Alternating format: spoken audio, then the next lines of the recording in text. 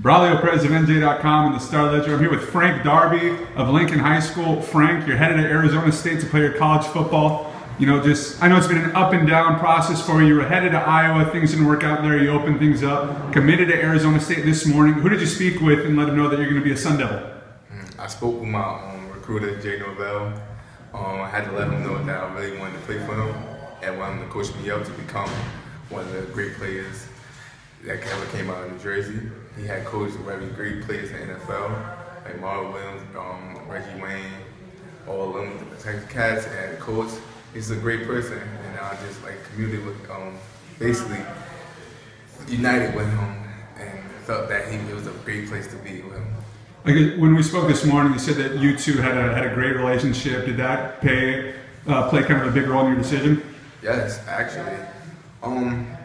We bonded together. We bonded from I don't know how it ended, but I just felt like he was the right person to be coached by.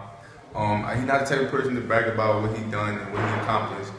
But if you look at his resume, you can see everything that he was like a great coach, and he could get me to the next level and help me do everything.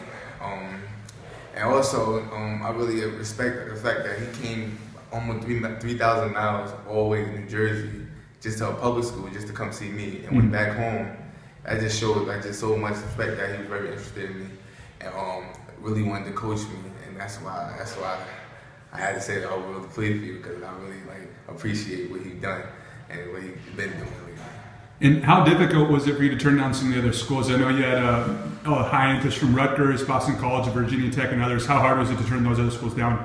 It was so hard actually. My hardest one turned down with Boston College. Me and my recruiter Carpinelli, we had a strong bond. Ever since when he was at Rutgers, he was recruiting me, trying to get me there, but I guess they wasn't actually trying to recruit me. But he was like we had a strong bond. And we went to Boston College, and now when I'm recruiting back up, he came strong. He came harder than anyone else. How bad he wanted me to be there. Yeah. Then Rutgers, understand, I like what's going on there. The coaching staff is great. Coach Az, I really see that he's going to win a lot of games. He's going to change that place around and turn into, I don't know, a better place than what it has been. The players, Coach Williams there, I felt like the coaching staff there is great. They're gonna win a lot of games there. Virginia Tech wasn't really into me, not yet. Until they came by today, but I was already been in my visits and felt where I needed to be, where my heart told me to go to. So that was just everything. That was just all I had to say. I got you, Frank. And last thing I got for you, you got a message for the Arizona State fans. I know your phone's been blowing up on Twitter with how excited people are. You got a message for the Sun Devil fans out there? Yeah, folks up. We about to go win this national championship. All right, great. Thank you, Frank. All right.